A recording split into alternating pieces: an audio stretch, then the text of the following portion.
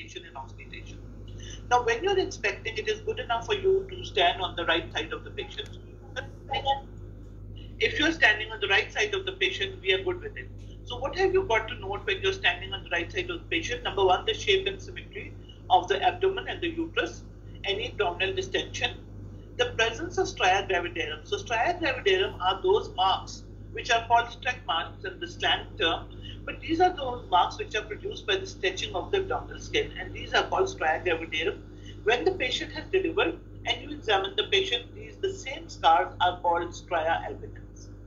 So you look for stria gravidarum, you look from linea nigra, which is in the mid portion of the abdomen. There is this line which is going up from the pubic surface to the xiphisternum, which is darkish in color. It is called linea nigra. Then previous operative scar. So because the patient's underclothes are just at the level of the pubic surface, so you have to make sure that you look at the transverse scar of cesarean section. And any visible fetal movement that you have to talk about. Then in examination, if you look at it, there are actually, I would say that there are two parts of the examination. The first part is measuring of the symphysiofundal height, and for that the tape measure should be in a fashion that you're not able to see the centimeter size. So you have to mark 2 points on the patient's abdomen. The first point is when you palpate from the xiphisternum and you start going down, you find the fundal height, or the highest point of the fundus. That highest point of the fundus is point A. And the pubic symphysis, which is a fixed point, is point B. So you have to measure between point A and point B, but the measuring tape should be placed on the abdomen in a fashion in which the inches size shows from above. So once you have taken the measure, then you remove the measuring tape and look at the centimeter side and document your fundal height in centimeters. Then the second part of the palpation is the 4 obstetrical maneuvers, which are called the Leopold's maneuvers. So we are going to do the 4 maneuvers one by one. And for the first 3 maneuvers, you have to face the face of the patient. And for the 4th maneuver, you have to face the feet of the patient. So the first maneuver is called the fundal grip.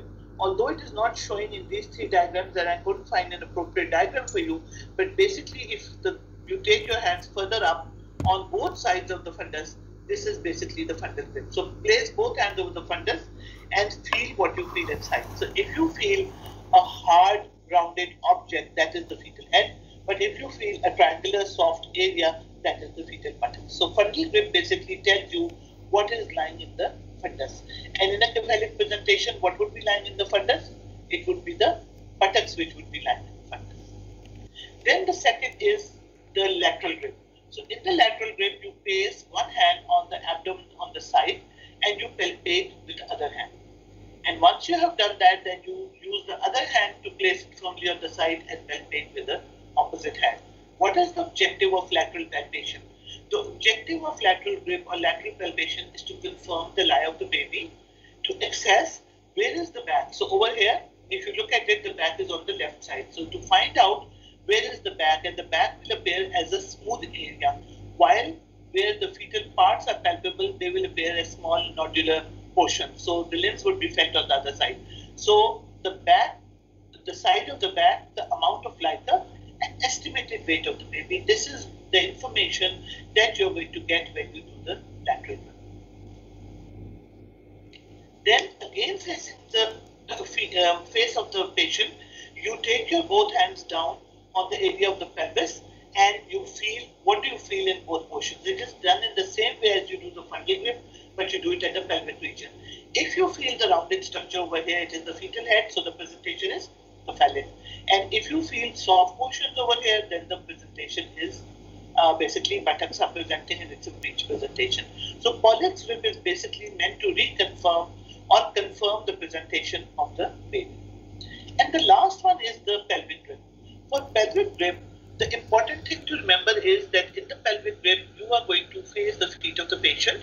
You place both hands on the side as you did previously. But what is the important thing over here that you're doing is, number one, you are confirming the position of the head. Number two, the attitude of the fetal head. And number three, the engagement. So if you look at this diagram, this is showing you a non-engaged head, which means when you do a pelvic grip, you will feel the whole head above the pubic symphysis. But as the head starts engaging, the head starts going down into the pelvis, and we count it 5 by 5, 3 by 5, 0 by 5 accordingly. So 2 by 5 basically means that 2/5 of the portion of the head is still not engaged, but the rest of it is engaged. And this is actually called a engaged head. So when we say that the fetal head is engaged, you feel either 2/5 of the fetal head or nothing. And all of these are included in the engagement of the head. So this is an information which you need to see. And if the whole head is felt above the pubic symphysis, it means that it is 5 by 5 palpable, which means it is a non-engaged head. Now, the last component of the examination. And the last component of the examination is auscultation. So if you look at the bottom of the slide, there are 3 ways by which you can auscultate. You can do it by a fetoscope, you can do it by a stethoscope, and you can do it by a sonic gauge. So if you look at it, basically I'm going to talk about the fetoscope, and with the stethoscope also you can feel, but our preferred method is the fetoscope. So you have to do 3 things while auscultation. In the last method, when we were talking about the lateral grip, I told you that we are going to identify the fetal bag.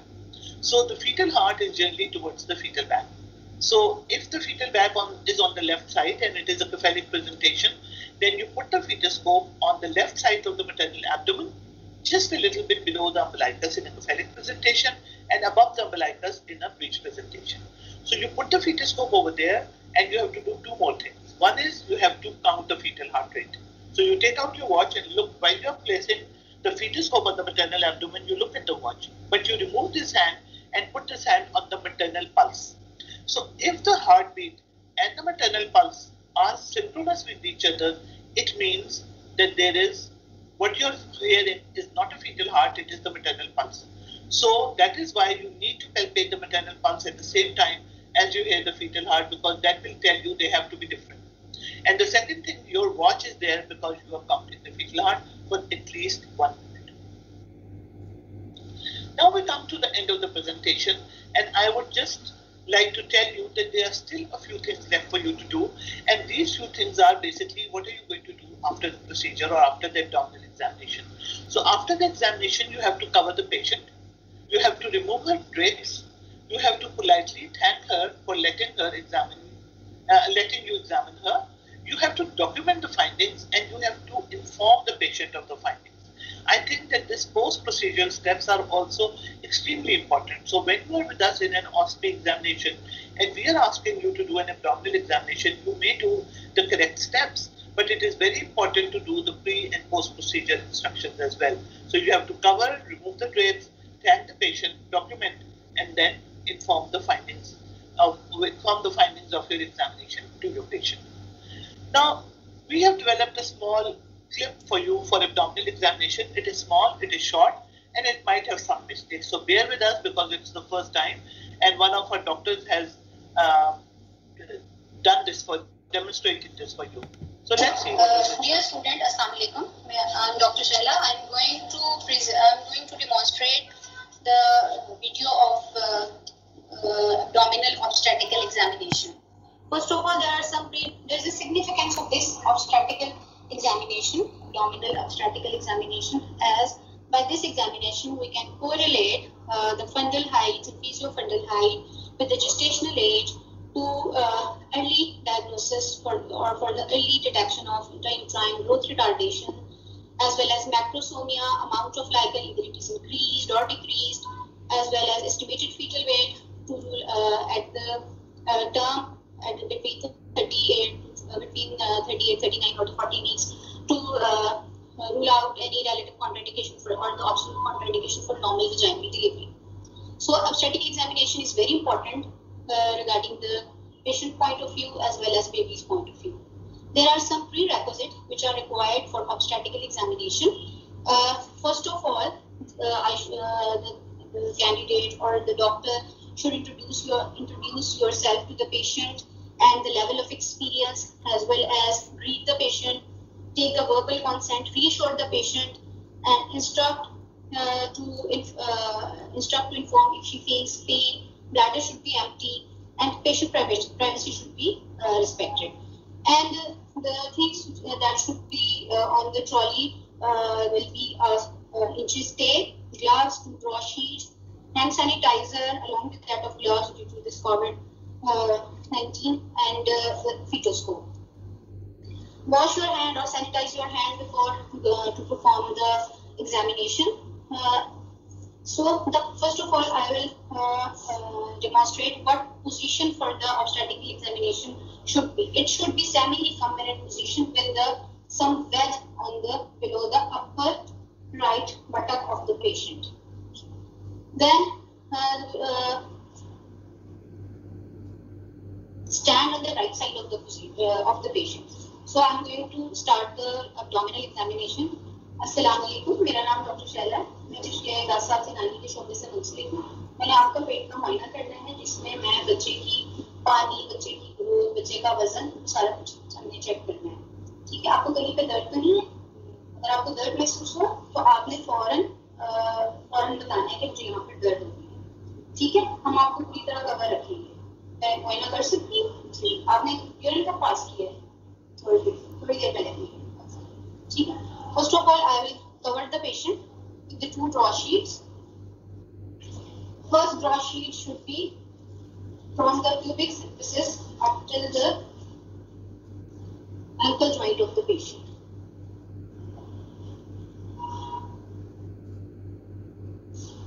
And second draw sheet should be from the neck up till ZPC, sternum. I will uncover the patient under cover.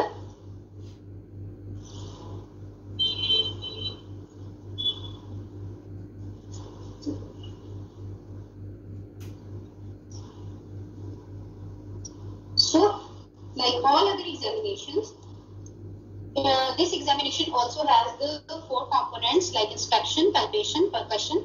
Percussion, we usually omit the percussion as it is not needed in the obstetrical examination, and auscultation. So there are the 3 components: inspection, palpation, and auscultation. So for inspection, we will see any scar mark, stria gravidarum, linea nigrum, any visible veins, and pulsations.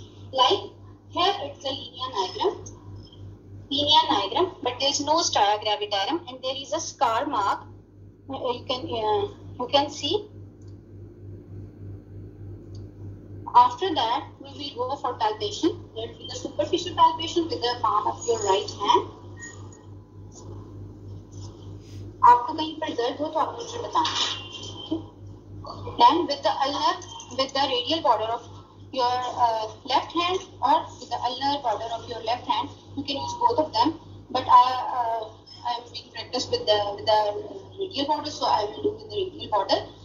With this radial border, I will feel the upper pole of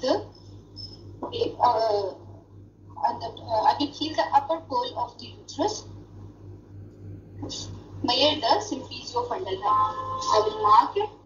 Then, with the help of this inches tape, the centimeter, it should be upside down from the middle of pubic symphysis up till the upper pole where I have felt already. Okay, then I will see by doing it upside down, it's around 30 centimeter. Then we will do the 4 grips, that is Lippard maneuver, in which we will do the 3 grips by seeing the patient's face and 1 by seeing the patient's feet. For the first grip, that is called fundal grip, we place our 2 hands on the upper pole of the uterus and will palpate.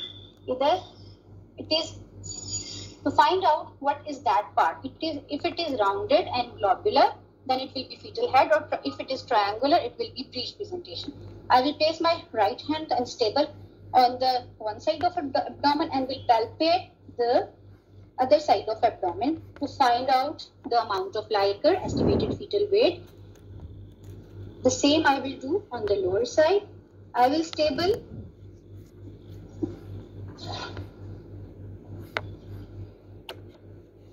patient. Either it is cephalic, it is round. If it is rounded, then it will be a cephalic presentation. Now, third one is a pelvic grip. For the pelvic grip, I will put my 2 hands and try to palpate the fetal head. By this, I can also confirm how much it is palpable. It's as patient gestation is only 32 weeks, so it is free floating head. It is not engaged yet because it's preterm baby. So by this grip, I can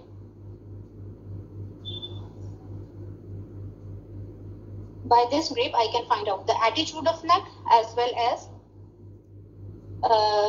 number of fifth palpable, either the head is engaged or not, or I can find out the presentation as well. After the palpation, I will go for auscultation. For the auscultation, we will use this fetoscope. I will put my hand on the maternal pulse, and as I have already found out the back of the baby is on the right side, I will put the fetoscope and put my 3 fingers on the maternal pulse, and will see the patient's face and also observe the patient face to see any kind of pain, and I will calculate the fetal heart for full 1 minute.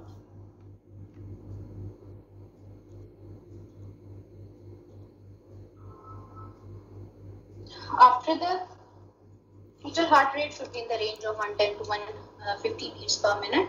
If it is less than, it's bradycardia. If more than 150, it's a tachycardia. So more than 160, it's a tachycardia. After the examination, I will, thank you so much, आपने हमारे साथ इतना cooperate किया. I will cover the patient. Right like abdomen is soft and mesopendyle 30 centimeter with longitudinal lie and cephalic presentation. Estimated fetal weight is around 1.5 kg. Liker seems to be clinically adequate. 1 to 1.5 kg. Liker seems to be, and fetal heart rate is 150 beats per minute. Thank you. Okay, so let's come to the checklist of the abdominal examination. So the first thing is that you need to have the required instruments or whatever you need in place. So you need to have a measuring tape, you need to have 2 draw sheets, you need to have a fetoscope with you and a watch. So these are your instruments and things that are required. Then the prerequisites should be met that we have talked about. Bladder should be empty, consent of the patient should be taken, the position should be appropriate, you expose under the cover, and then you perform your most important steps of the examination, which are inspection, palpation, and auscultation. After you have done that, you cover the patient, you say thank you, you document what you have seen, and you inform the patient of what the findings are. So we are done with what we wanted to do today. I'm open for questions, so if any one of you wants to ask any question, I'm here. आपने जो stethoscope की position बताई है वो repeat कर दें, वो कहाँ पे रखना है? So what I said was that when you do palpation and you feel the fetal bag, most of the times the fetal bag is on the left side. So when you palpate and you find that the fetal bag is on the left side and it is a cephalic presentation, then you take umbilicus as the center. तो आपने जो fetoscope रखना है, that is to the left of the umbilicus, maternal umbilicus, to the left of it and below. So for a cephalic presentation, when the head is, when the back is on the left side, you put your fetoscope below and to the left of the umbilicus, right? And if the back is on the right side, then you do it below and to the right side of the umbilicus. Thank you, ma'am. और कुछ? I am sure कि ये वो नहीं कर सकता जो कि अगर आप actual live demonstration में देख रहे हो, लेकिन मेरा ये ख्याल था कि your time is so precious, तो हम लोग थोड़ा सा अगर यही करा दें तो थोड़ी बहुत orientation हो जाएगी, and hopefully when we get you back into the class, we will be able to do it live as well. और कोई चीज?